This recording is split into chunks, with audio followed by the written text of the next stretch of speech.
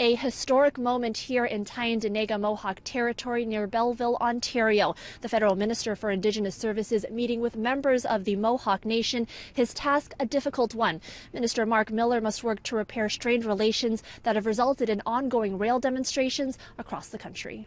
On a bitterly cold Saturday morning, the minister arrived at the CN rail tracks on Wyman Road to speak with the community with no expectations of how this meeting would go. I'm here to discuss peace and friendship with a bunch of people that haven't felt part of this country. They felt like allies at times, and they've been betrayed. A short prayer to start the meeting and a gift from the minister to the Mohawk people before the conversation began. There's a great deal of fear by my people because your country hasn't treated us very well, and they've caused us a great deal of harm.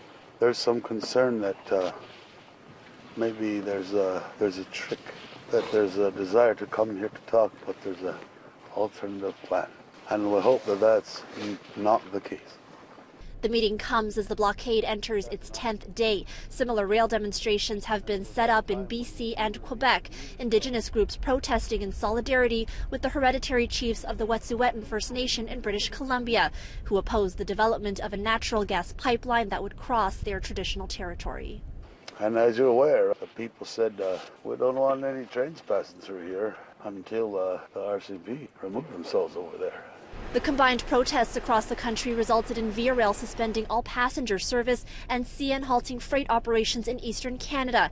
And some Via Rail employees have been laid off in Brampton, Ontario. The union fearing the disruption could result in as many as 6,000 layoffs across the country. That in addition to potential supply shortages of essential goods. All of Canada is hurting, but we can't move forward without dialogue, and that's what we're going to do today. Can you say anything about how the meeting went?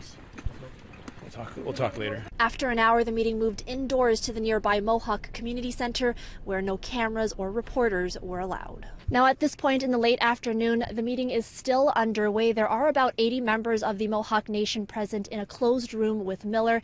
Now, what if discussions fall apart today and the blockade isn't removed?